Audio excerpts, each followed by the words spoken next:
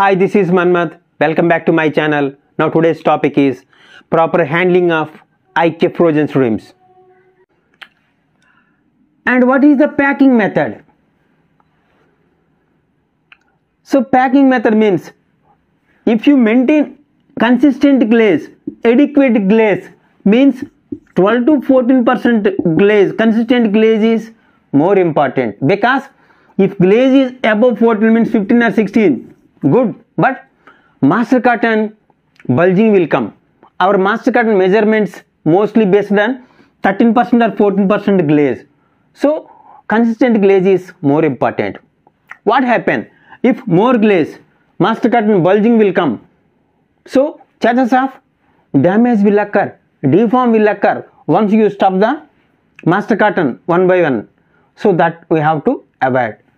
And if less glaze is there, then master carton gap also there. After taping, after packing the primary pouches in the master carton and taping, 1 inch or 2 inch gap might be there inside the master carton. So that 1 inch or 2 inch gap space occupies by atmospheric air. So which will interact with the air which is present inside the pouches. So less amount of air might be there during sealing. So that is also leads to the facilitate the freezer burn when temperature abuses. And one more thing, the sealing mechanism also. Packaging method means how we are sealing. Properly sealing also will ensure the good quality of the material. If improper sealing also leads to the exposure of exchange of gases and vapor in and out, which may lead to the freezer burn. Then the second step is shifting of frozen product once final packed into the cold storage. So generally in packaging material section, after freezing or hardening, so packaging material section temperature might be, for example, temperature is plus 20 degrees centigrade. Plus 20 degrees centigrade, if one pallet will take time of 15 minutes or 20 minutes or half an hour. Even after assembling the full pallet, if the time is plus 20 degree temperature, 30 minutes is enough to melt the surface outer layer of the master carton, and surface of the material gradually will melt at plus 20 degrees centigrade. Half an hour is enough. Even in the packaging room, and whereas in anteroom also mostly the temperature might be plus 8 degrees centigrade or plus 10 degrees centigrade. For example, if you keep more than 1 hour, that also leads to the melting of outer layer of master cartons exposed to the atmospheric air. Surface of the slabs or surface of the shrimps will get melt. Once the surface of the material gets melt, then it will form the recrystallization in cold storage. It will take 48 hours. In IQF freezing, small granules, ice crystals will form within the cell. Once the handling delay, then the metamorphosis will occur. Ice crystal, size of the ice crystal will change, shape of the ice crystal will change, orientation of ice crystals will change. Finally, within the cells, the ice crystals are formed, no? Then out of the cell also, big ice crystals will form. It will damage the cell wall. In such a condition, if you keep in the cold store, damaged cell walls due to big ice crystals, it will easily extract the moisture from the frozen slabs. So during the humidity fluctuations, relative humidity fluctuations, then the moisture will get evaporate. That is called desiccation. Desiccation means dehydration, nothing but. And sublimation means in the frozen state, the material gets evaporate without turn to the water.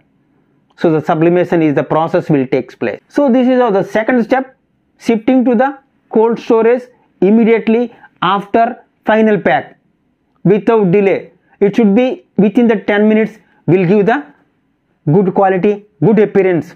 No color changes will occur. Then the third step is container loading. Before starting the container loading, you have to verify the lot properly available or not. All the grades easily available way you have to arrange in the cold storage. Then before loading the container pre-cooling is very important. Pre-cooling, at least container should reach minus 10 degrees centigrade. Minus 10 degrees centigrade container temperature once reaches, then container should come nearer to the loading dock. There should not be any air gaps. So the container should completely touches to the loading dock. Better if possible, only open the one door of the container and another door will be in the closed condition. And loading, container stuffing also, if you can finish 1 hour 30 minutes maximum, the product quality will be very good. So container loading, you have to finish as much as possible.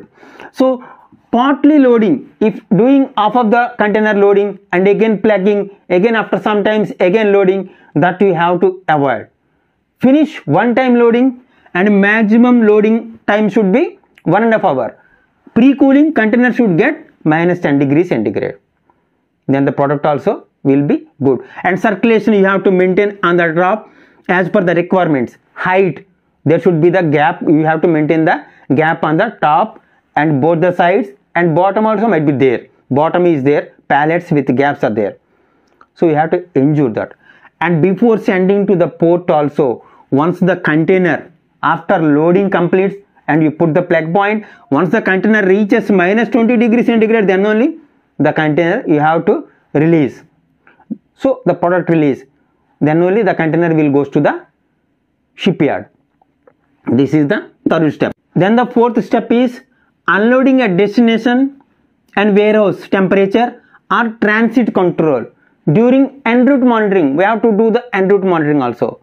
We have to put the data logger both the ends of the container, and en route temperature also once reaches to the end destination, we have to collect the data also from the importer. And if required, we have to collect the data from importer's destination, importer warehouse data also. Manufacturer as well as importer, both of them are responsible for freezer burn or dehydration or desiccation or sublimation. So these are the precautionary measures. So while unloading or while loading or cold storage management or handling management, if they will maintain, then the product shelf life also will be minimum 24 months as per the validation study. That's all about the video, friends. In our part 3 video, we will discuss about seafood cold storage management. Thank you for watching my video. If you like the video, click the like symbol and subscribe my channel for regular updates. Bye.